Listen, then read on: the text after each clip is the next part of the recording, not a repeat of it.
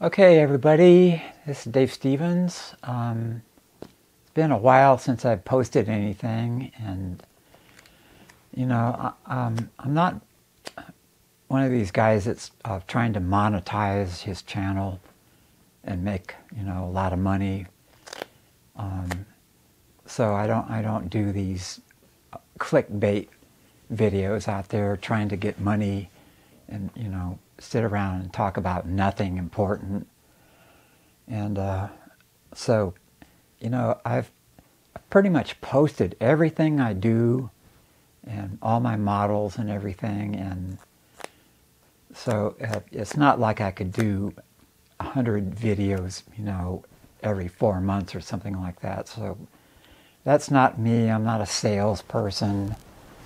And so anyway, so my videos are going to get fewer and shorter probably because I've pretty much covered everything. And so this is going to be a shorty. Somebody sent me a really short, sweet video demo of my 1957 stainless steel PAF replica that I made based on a guy who owns an actual 57 gold top with the black trim, the ones that had out of phase in the middle position. So he had a friend come over and noodled on that guitar, and I thought it sounded pretty good. So I will share that, and I'll put the guy's name down in the text part of the video here. So I'm going to write a book, and I've already started. And the reason is that I've written for a lot of magazines and a couple books, and all of them are out of print. So it's like, I have a lot of information about vintage PAFs, but there's hardly anything left on the internet that you can go read and find out the truth about these old pickups. And then, the forums are full of really bad information and, total myth, hypester kind of stuff. So I've seen PAFs from every year, dissected them all, did all that science-based reverse engineering, and it's all kind of lost. Even the longest article I ever wrote, it's not in print anymore. So I wanted to put it all in one book that you could go buy. It's not going to be a very long book, and it's not going to tell you how to do what I'm doing, because I don't share that kind of stuff, and I'd be absolutely dumb to do that. So